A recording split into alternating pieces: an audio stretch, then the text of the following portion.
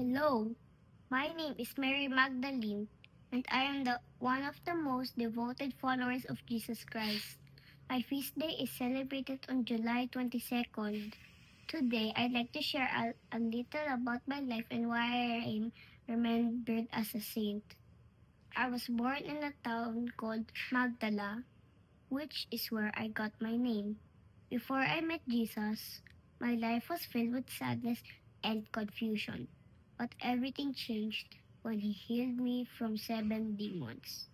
From that moment on, I became one of his most faithful followers. I was present during some of the most important moments in his life, like his crucifixion and resurrection. I am best known for being the first person to witness the resurrection of Jesus. After his death, I went to his tomb and found it empty. Then I saw him alive. I was given the honor of sharing this joyful news with his disciples. I chose to represent Saint Mary Magdalene because her story reminds me of the power of faith and forgiveness.